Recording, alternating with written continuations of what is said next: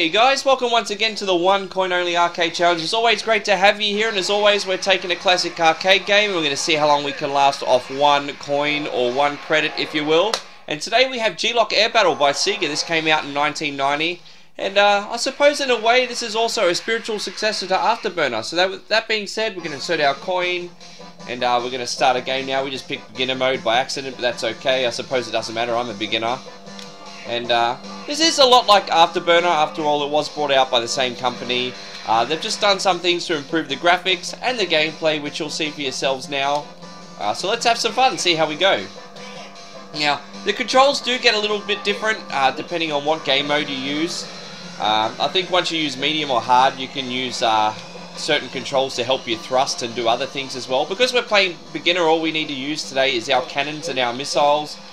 So we're keeping it nice and simple for this video, and the controls are great in this game. I know you're supposed to actually be using this sort of in a cockpit or with a flight simulator with a proper joystick, but even using a gamepad here, the controls are incredibly nice and feel better to play than what Afterburner did, in my honest opinion. So everything is really smooth here.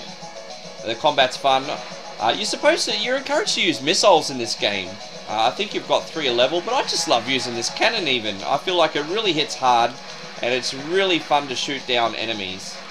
Now, as you can see, you can have a look at this interface, guys, and you're given a quota of the amount of ships, or planes rather, to shoot down before you finish a level. You've got a time limit to do it in, as you can see.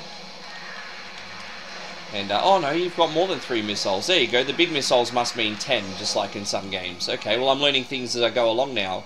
So you've got a certain time limit, as you can see here, a quota of enemies to shoot down, and we're on mission 3 now. It's going to gradually just get harder and harder and harder, obviously, as we go along.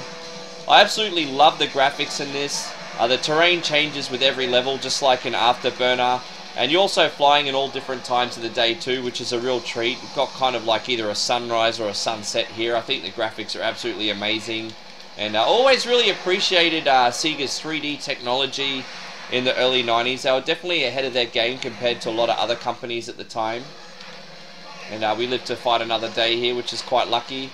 I think you get unlimited respawns as long as you manage to clear everyone before the time runs out, so that suits me just fine.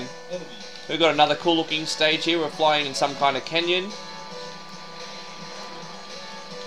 And we only got to shoot 6 this time. Oh crap, how did I crash there? Someone must have shot me from behind. Oh!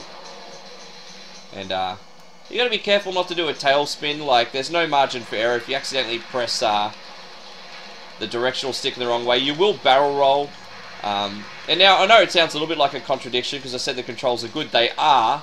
You just gotta be careful where you're pressing, that's all. Because when you are doing things right, the ship moves very gracefully. And shit, we're almost out.